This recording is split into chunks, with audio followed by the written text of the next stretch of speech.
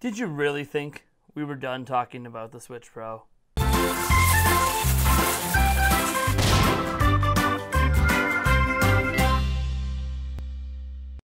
Now, before I get into this video, I gotta let you know about our sponsor, Into the AM. Into the AM is a quality shirt company. They have these high quality shirts. This is one of them I'm actually wearing right now. They are super soft, extremely premium, and you can get 10% off through the link down in the description, which is intotheam.com/Nintendo Prime 10. You get 10% off any individual shirt order, any order on the entire website, including their packs. They have bundles where you can get 3 of these basic tees for $45 or 3 of the printed tees I've shown off in the past for $60.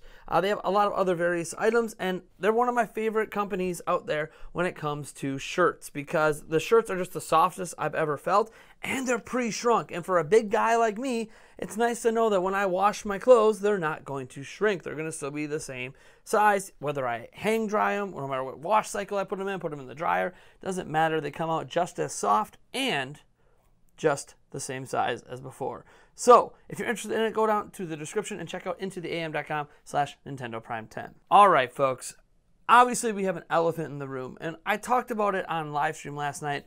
We're going to get into that elephant after we get into this report, because I want to focus on the new, and then we'll get into the old. So obviously, the Nintendo Switch Pro is something we're all eagerly looking forward to. Some people don't believe it exists. I know I even put out a tweet yesterday where I was kind of like, I'm starting to think it's not real. It was more a glorification of my actual stance. I do believe the Switch Pro is real. It's just more of a frustrating point, right? Because, we didn't get an announcement, and we're still waiting. And we might be waiting for another month, 2 months, 3 months. I have no idea. I don't have any sources on the inside of Nintendo that's telling me anything. But we do have some new news today coming from, well, yes, an insider. Another, just an interesting thing to look at and ponder if it's possible. So first, let's get into the real information. There's an article on WCCF Tech that pointed this out, but I already knew about this, and it's a tweet that came from Emily Rogers, because yesterday, obviously, there was a lot of back and forth between fans and insiders, and Emily Rogers has a vastly proven track record as an insider. Mario + Rabbids Kingdom Battle, yeah, she leaked that in 2016. And nobody believed her. She leaked the exact name and everything in 2016, and everyone's like, no, there's no Rabbids and Mario game coming. It's not called Kingdom Battle. Not happening. And if it is, it's just going to be some mini game fest combo game. Maybe something like, the Mario and Sonic games, whatever. She teased to have guns and all this stuff, and turns out she was 100% correct. She's been correct on a number of things over the years, including what technology was going inside the Switch before launch. Now, Emily Rogers doesn't speak up often anymore when it comes to things, but she did talk about the Switch Pro recently, and she thinks people are focusing on the wrong aspect, right? Everyone's worried about when are we going to get this thing announced by Nintendo. And I feel like the pressure there that's cooking for Nintendo to announce it is just because there's so much smoke that people are waiting for that smoke to be justified by Nintendo. But here's what she said when talking about the release timing and then getting into what's actually the bigger news. She goes, I doubt it, but the timing of the announcement isn't really important. I think people are obsessing over that because everyone is in E3 hype mode right now. The more important news is that it's entering production and assembly this month. That's the only news that really matters, because when it enters production and assembly is when you can start talking about when is this thing coming out. Remember, Takahashi Machizuki at Bloomberg has talked about this thing coming out in September or October. I'm leaning towards October if his reporting is true. And yes, he's the one that also said, that it's likely to be revealed before E3, but likely, not guaranteed. There's a big difference between promising something versus hinting at something. And there were some insiders that messed up that big. Emily Rogers actually never said it was going to be announced yesterday. So just to be clear, if people want to discredit her, she is not part of the train that said it's getting announced yesterday. Before E3, yes. Yesterday, no. Anyways, moving beyond all of that, we also had this interesting concept that, yes, originates from 4chan. Now, what's interesting about this image you are seeing right now of a potential Switch Pro is that, well, one, it has some cool ideas to go along with it, and two, a reverse image search on Google and other search engines discovers that this image does not exist anywhere else on the internet. literally is only in a random 4chan thread. I will link that 4chan thread down in the description, but I am going to warn you right now, you don't really want to dive into that thread. There's just, 4chan can be kind of a cesspool of some nasty stuff, and there is, some just inappropriate messages, but the source is there. I did my due diligence and found out this image doesn't exist anywhere else. And now look, legit, rumors, leaks, whatever, come from 4chan time to time, and this could be one of those that was just kind of tossed out there that no one's going to believe because it's from 4chan. So I just wanted to kind of look at it just because it's different than other things we've seen. One, obviously the Switch is in docked mode, and the dock doesn't have a front cover on it. It's like a smaller, sleeker dock that maybe is thicker in the back, like some of the rumors we've heard that to include an Ethernet port. I feel like this is just a really nice concept, and it obviously gets rid of the whole worry of scratching the screen. So yeah, I don't mind it. It also gives the potential that if that is set up underneath your TV or something like that, Nintendo, when your TV's off, could pop up ads on it like they did on the Wii U gamepad back in the day. If you guys remember how Nintendo handled advertising games with the Wii U gamepad, they would literally pop things up on it even if your TV was off as sort of an advertisement. Because remember, they kind of had a charging stand for the Wii U gamepad that was, not exactly this design. This is probably a bit more sturdy. But yeah, it was definitely a similar concept. So Nintendo's not adverse to doing something like this. And if you glance at the Joy-Con, it's small, it looks similar, but the joystick actually looks different than the original joystick on the Joy-Cons today, suggesting that Nintendo has replaced the joysticks. Now, again, this is likely fake, right? I'm not really putting much credence in it, but I think it's an interesting concept.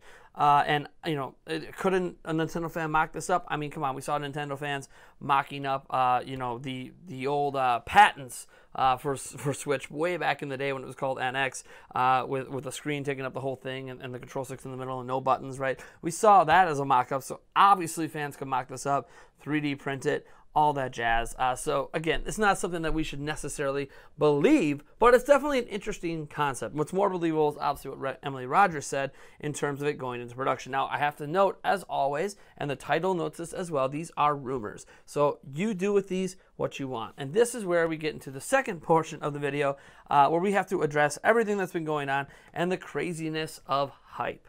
So there's been almost every video I've made, because I haven't made a standalone Switch Pro video in the last 24 hours or something. People have been thinking I'm dodging a bullet or I'm trying to avoid controversy. Here's the bottom line with the Switch Pro. There was a video we put up a few days ago that stated, hey, from a rumor from a place, a potential, it might have leaked. There are retailers out there listing the game, saying potentially available for pre-orders today. There was also that guy, the Xbox era guy, who said, hey, I'm hearing Thursday, and obviously these people were wrong. That happens, and we probably won't be covering the Xbox era guy anymore because of it, because he's only gotten a handful of Nintendo things right in the past. So at this point, we're just going to kind of ignore him until maybe a day that he gets a lot more major things correct. Like if he leaks a whole Nintendo Direct and then that Nintendo Direct ends up being word for word what he says it is, obviously at that point we got to start being like, okay, maybe it was just one of those things that changed and got kicked down the road, as he mentioned. But again, we're not going to be covering that guy anymore.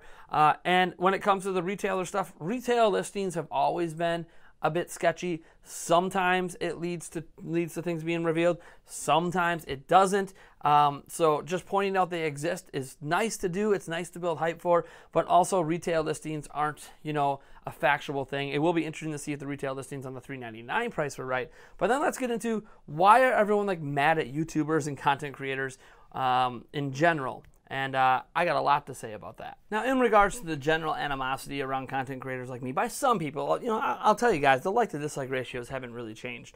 But I feel like there is a portion of fans out there that are looking for reasons to roast content creators they don't like, or content creators that post about rumors and potential leaks. Keep in mind that there is a fundamental difference in how I title my videos for a real leak versus a potential leak or a rumor, right? A video I put up in the middle of the night, literally right before midnight last night, for Shin Megami Tensei 5 was a legit leak. It came from the official website. It was put up by Sega. Yes, Atlus. Sega owns Atlus, so say what you want. They are a Sega company. So it's one of those situations where that was a real leak. I could verify it, and I saw the information myself on the Japanese website. So that is what you call a real leak, right? A data mine is a real leak because the information factually exists in the game. And then obviously something like this is a legit leak. So what did we label that title? Breaking news, because we were breaking it before major websites even got to it. Breaking news, Shin Megami Tensei 5 leaked. Because we factually did. There was no lie. It was no rumor. It was a real leak. Then look back at the video where we talked about the retailer stuff. We say the price point and announcement timing may have leaked.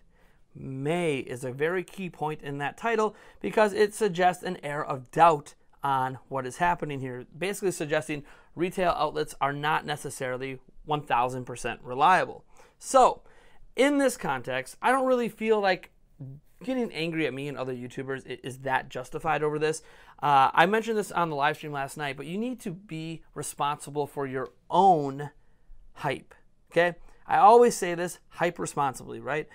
I have my opinions, so I'll report on things, I'll talk about the leaks and the rumors and whatever else is going on out there, I'll label them appropriately, and I'll give my take. My take is not law, my take is my personal opinion. My personal opinion, actually it was more like a personal desire, is that I wanted Switch Pro announced yesterday, but I also wanted it announced last week. I also wanted it announced 4 months ago. I've been wanting this thing announced ever since rumors started swirling about this thing back in 2017. I wanted it announced. So the thing is, I have my personal opinions, and maybe I need to do a better job separating my opinions from the actual news, but I feel like I already do that, right? So when we talk about rumors, we talk about potential leaks, I try to label them correctly, and I don't try to falsely lead anyone. And when I grab this information from certain people, I try to present stuff that comes from previously credible places. 4chan is not one, and that's why the image kind of came second. And we literally mentioned in this video, that's not really probably it. But hey, it's kind of cool to think about, and I can't find this image anywhere else. So at least whoever posted it is the originating source of that image. So take with that what you will. But the same thing here. I don't know when Switch Pro is getting announced. I get to ask this question every day, whether it's in DMs, whether it's publicly on Twitter or on our Discord server, during live streams. I have no idea when Switch Pro is getting announced, guys. I don't have any of my own sources, so to me, I don't feel like I really have anything to apologize for. I think that all of us need to take responsibility for how much we allow ourselves to be hyped up and believing of certain things. Always go in with an air of skepticism when it comes to anything regarding an unannounced product. Whether it's a game, like the Donkey Kong stuff, whether it is a console like Switch Pro, it doesn't matter. Always have skepticism until it's confirmed or it's leaked in a way that is basically a confirmation like Shin Megami Tensei 5 was. So anyways, that's what I got to say on that. I do apologize if my videos maybe led you astray. They shouldn't have. They were all put out there in a way to let you know they might not be real. But here is why we're talking about them. And so same thing today. We're not going to stop talking about the Switch Pro when news happens like today. We're just going to keep going like we've been going. And hey, hype responsibly and take responsibility for your own disappointment or your own excitement. Yeah, like me. If I get disappointed at E3, that's my own fault. If you're disappointed at E3, that's your own fault too. I'm just another gamer like the rest of you guys. I'm just covering the things I'm interested in, and I'm highly interested in the Nintendo Switch Pro. All right, folks, I'm Nathaniel Robichaux from Nintendo Prime. If you want to tune into our live stream tonight, that'd be great. We also obviously have a massive E3 event going on. Links to some of that down in the description. And yeah, I'll just catch you guys in the next video.